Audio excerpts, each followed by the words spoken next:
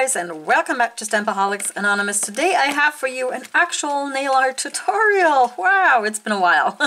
It's been a while since I've done one of these, and it's also been a while since I did like a little collab video. And in this case I'm collabing with Meowleficent. You should definitely go check out her Instagram channel. She's got more than 1,000 followers now, and her nail art is like beyond anything that I can muster.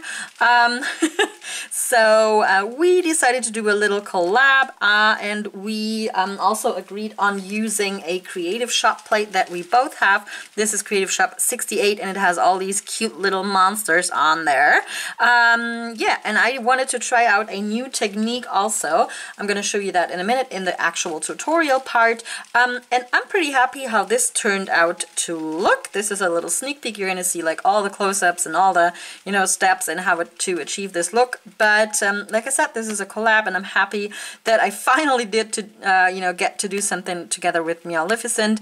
It has been a fun ride, you know, getting this look and, you know, getting to agree on a plate and doing, you know, something with it. We originally agreed to do advanced stamping, meaning, you know, double, you mean coloring in and stuff like that, but I decided to digress and use another advanced stamping technique that I'm going to show you in the actual tutorial part. I used neon pigments, which are a pain in the butt because they're so messy, but they are great for, you know, creating looks like this and for stamping with. So today we're going to stamp with pigments, and I'm going to go ahead and let you take a sneaky peeky, or let you take a peek at the actual tutorial and meet you back for a final wrap up.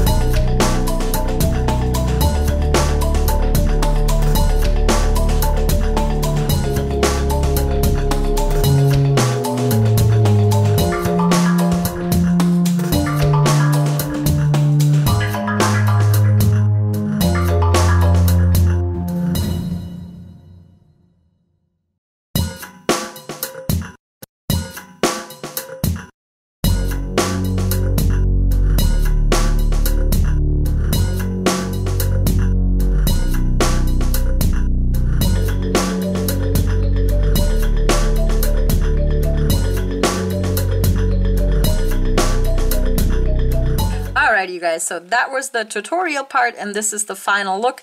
These like just swirly lines came off of a Hee plate. They were not on the 68 plate, but I thought that I needed something to accompany like the little monster in the middle, and I thought the lines would go well with the, you know, thing surrounding the monster. And in the end, I also decided to slap on a holo taco because this look needed more holo. I kind of like how the like black chrome and the neon go together, and then the holo, the sprinkle of holo just really ties it together in my opinion.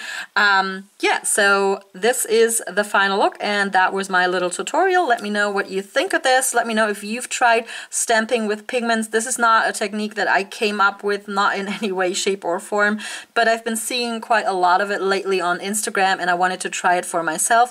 And I've also had these like neon pigments sitting around forever. And because they're so messy, I never really did anything with them, so I'm happy that I got to use them today.